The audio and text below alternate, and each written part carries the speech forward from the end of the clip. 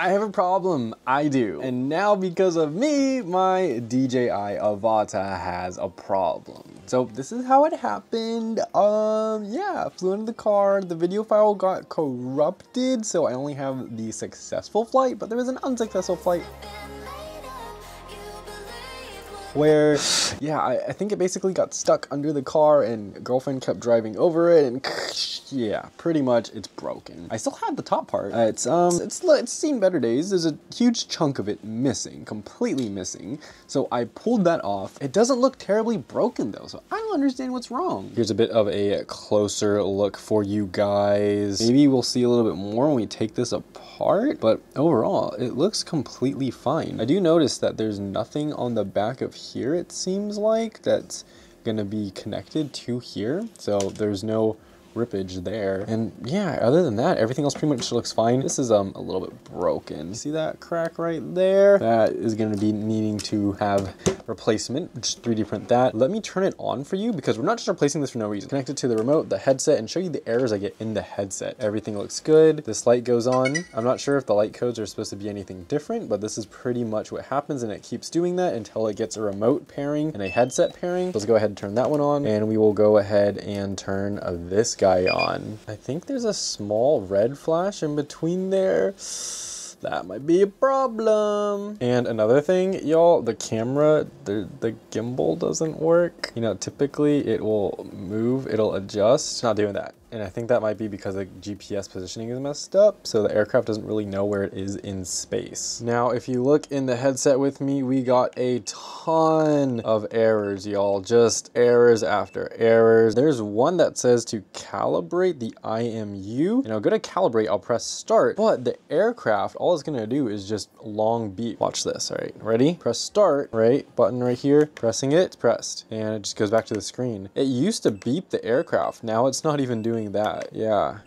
Oh, see, it's beeping. I think it beeps the headset, but maybe it can't communicate to the aircraft. So that's the reason why I'm going to try to take apart the GPS module and take you along with me, because I haven't really seen any other videos on how to take this GPS module apart. We're gonna do that today, right now. Step 1, undo the screws on the side. If you can leave the cover on, that is fine. You can just see that mine is, let's just say smashed in. And that's how the cover popped off. I unscrewed the 2 screws, one on this side and one on this side. You see where that little hole is that holds it in? So there's one on each side. Took those bits out, but we still have to do a little bit more removal to replace that. Also, make sure your aircraft is definitely powered off, and then the battery is also removed. Maybe I'm blind, but I really couldn't find anything online on how to disassemble this, but I'm hoping it's not too hard. I'm thinking we just separate the bottom part from the top part. And to do that, the next step we're going to go ahead and do is remove that screw right there. It looks like it's holding the bottom part to the top. Then there's a little bit of shadow, but it's gonna be that same on the other side. 1 screw each side, we're gonna remove those.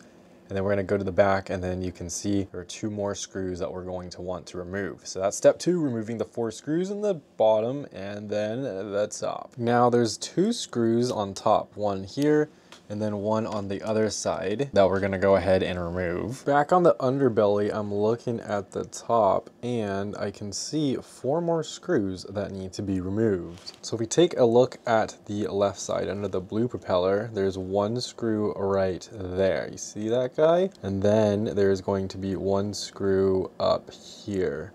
See that guy? So blue propeller. And then we have that one right there. Focus, little guy, focus. It's not focusing, but you can see that guy.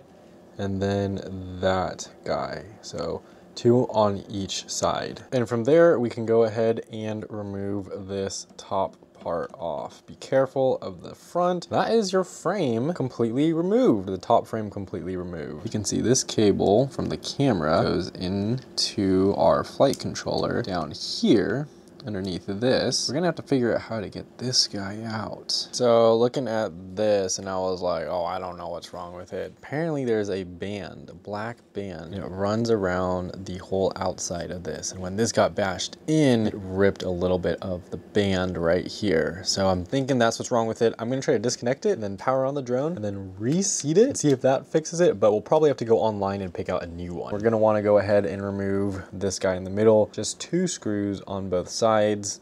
Underneath here is a ribbon cable that you're just going to want to push apart, and that is your flight GPS. And this is your ground sensors removed. Now, I guess we gotta get in here more. Let's remove some more panels on the side. These are for the antennas. So 1 screw here, 1 screw here, and then we're just gonna repeat that on the other side. These 2 screws. Now on each side are these little antennas, and they're in the landing gears. So what you're gonna wanna do is pull them out. Just get your fingernail, tweezers, something in there, and you're gonna want to push it out. I try to push it out against where the wire is coming out of. So the wire is coming in on this side. So I'm gonna push it out from the right-hand side. I have not switched my bit at all. Let's see if we can just pry it off like that. And then the wire is gonna go along underneath here. So let's just go ahead and pull that out. So we're pulling the wire out, and then we're just going to want to fish it through and then push it through this gap, and then push all of this through and out. And look at that. The whole thing is just gonna come out. Boom. You got your drone. We're gonna want to switch out the bit. We're going after this one right here. It's gonna be a Phillips head. And then we should be able to just lift this piece, or we're just going to pivot it to the side. Now our connection is underneath here, and we can go ahead and disconnect that. The whole thing has been pulled off. All we gotta do now is fish it through. You're just gonna want to fish it around the propellers. Be careful with this piece. You don't want it to get it caught in the propellers. Last thing you're gonna want to do is this screw right here. This one right in the middle, you can't miss it. It's an H1.5. Go ahead and unscrew that. It's this super tiny screw right here, and that is going to go in that hole.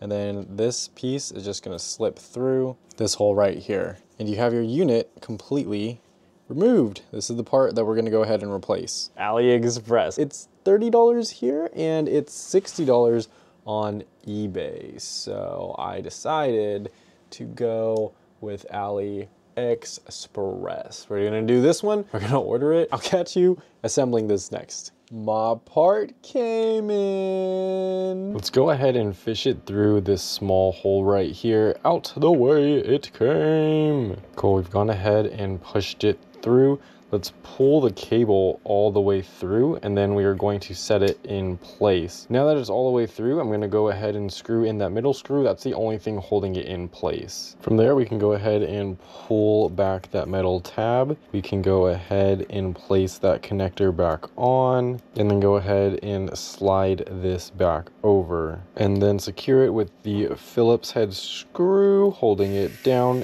into place nice and tight. From there, let's go ahead and turn on the drone. Let's just test it. No flying. If you don't feel comfortable, take off the propellers. As a matter of fact, we're gonna test the motors and everything, so that's what I'm gonna do. Take off the propellers and then plug the battery in. All right, guys, so we have video feed, and the best part, look at this. So this is bare bones right now, right?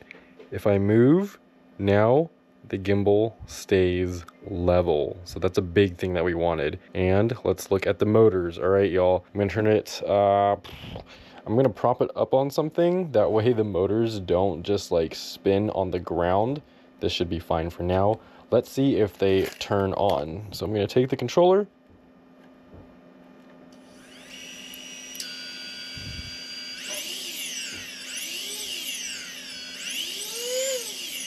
And we did it, y'all. So let's go ahead and put this little guy back together because, oops, sorry, I should not have grabbed you by the camera, but he is, he looks a little bit not normal right now. Let's go ahead and put that back together, but don't worry, we'll walk through it together. Went ahead and put the propellers back on from our test.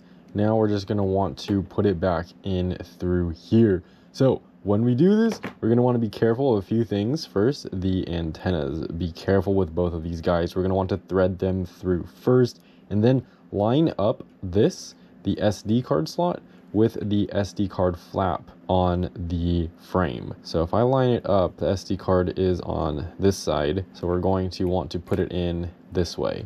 Now, first things first, let us pull these two antennas together, pushing them through the hole. Okay. And then we're going to want to go ahead and just start sliding this down, kind of shimmying it into place, and boom, it's into place. Okay, that was actually a lot simpler than I thought it would be. Now, before I go underneath, I want to start screwing the frame together. That way it doesn't fall apart. So there are two screws. We have this one right here and this one right here. These screws might be left on here if you have something like me. So I'm going to use these ones to screw into here, meaning that we're going to have to align the frame up. So let's align the top part, press down everywhere. And these two screws are really the only thing that's holding this top part to the bottom part looking face down. Everything else is underneath. Once we have the bottom back on, we're going to take the antenna, one on both sides. You can see I already did this side, but don't worry, I'll do this side with you guys. You're just gonna wanna take this wire. There's a little channel for it right here. And then there's more channeling for it right here. You're gonna wanna press it down into place, and then we move over to the side over here. Now the side can be a little bit tricky as it goes in at kind of an angle. So the bottom part goes forward at an angle, and then the top part goes towards the back. And you're really just gonna have to angle it to get it in there. That's pretty much it. Like, it will not, see, like right now, it's not good. You're gonna wanna push it in more. Awesome, okay, we've finagled it. It is in a good spot. That's exactly how it should look. And then we're gonna want to get this little piece. Make sure your wire has gone all the way along here and it's not going to get clipped when you put this part in. This part has two little teeth on the bottom, so that's what you're going to want to slide in first. And from there, you kind of just like push it into place. And then take your two hex bits and drill them in on the sides. The last thing to do will be to connect this ground sensor. So we need to get the ribbon cable that's coming out of the bottom, and we're going to need to put it on here. Make sure it's facing the proper way. It's only going to go in one way. Don't force it too hard. Once that's in, we can take the two screws that came on the side of it and then bolt this down, bolting down the antenna housing. I've already put the screws in, and that's just so you could see it better. That was my thought process. But let's start with the back of the drone. So this is the butt.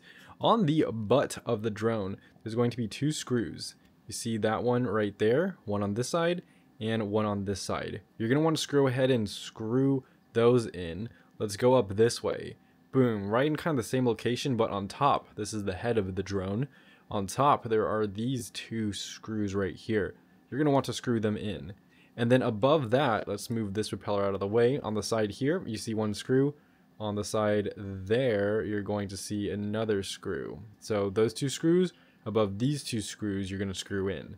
So currently, that's two down here, two right here, and then two on the side. So we have about 6 screws.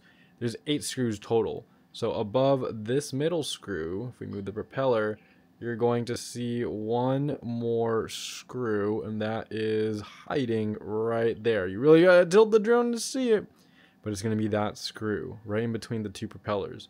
That guy right there, you're going to want to unscrew or screw in since we're putting it back together. And then it has the same on this side. So if we remove the propeller, you can see it's right there in the very inside. So 8 screws total for the drone. Go ahead and screw those all in, and then your quad will be back together. And then the last thing to do is just secure this GPS module in place with the 2 screws right here. That's pretty much it. We've repaired your avatar.